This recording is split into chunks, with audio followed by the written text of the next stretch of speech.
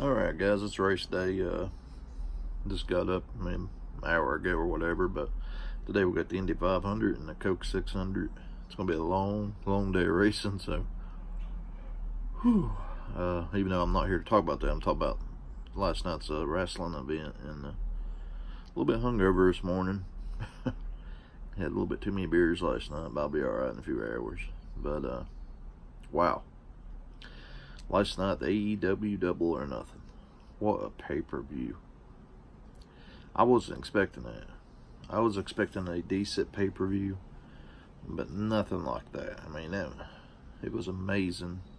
The crowd was just so much into it. You could feel the energy. It's just unreal. Yeah, we started off with the pre-show, which we had a Battle Royal, and which Hangman Page won that. And then we went to the pay-per-view, and we had a lot of cool things happen. Every match was just top-notch. Cody versus Dustin, man, that was such a super good match.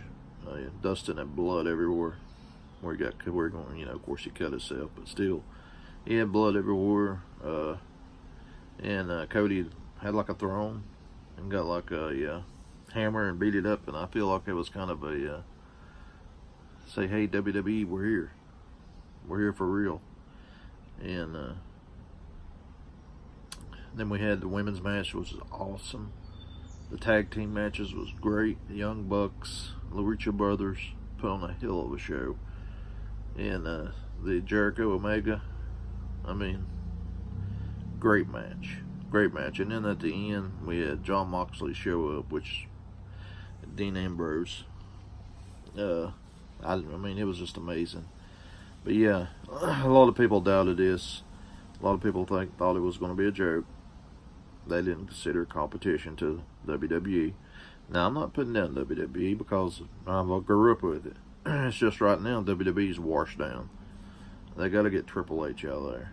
And Stephanie McMahon. Vince, if he wants to compete with this new company here, he's going to have to step up his game. Because, I mean, that was unreal last night. That's just like the talk of the weekend is the AEW event. It's unreal. Yeah, I mean, it's just like the Money in the Bank pay-per-view for WWE. You just couldn't feel no energy. There was no energy. It was boring. Hey, Brock Lesnar. I mean, just nothing special. Nothing happening. They've got away from that. Now AEW's got surprises coming in, like Moxley coming through the crowd and all that. That remind me of Scott Hall back in the WCW days when he come through that crowd. It's just, the energy's there. They've got people who wants it. You can see it. And they're just going to get better and better. And this guy, Tony Khan, owns this company, is just as rich as Vince McMahon. So people are laughing at it, saying they're going to fail. Let me tell you what. There ain't going to be no failing with AEW. It's going to go, and it's going to go high. So let the wars begin. Maybe WWE will get off their ass and actually do something instead of sitting around playing around. And get some good matches in there. Because the fans have spoken. We're bored of the same matches every year. Triple H.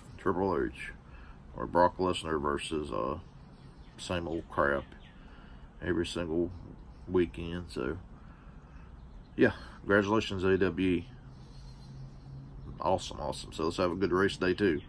Don't forget to put your picks in the contest on my YouTube channel. So everybody have a good one. See you later.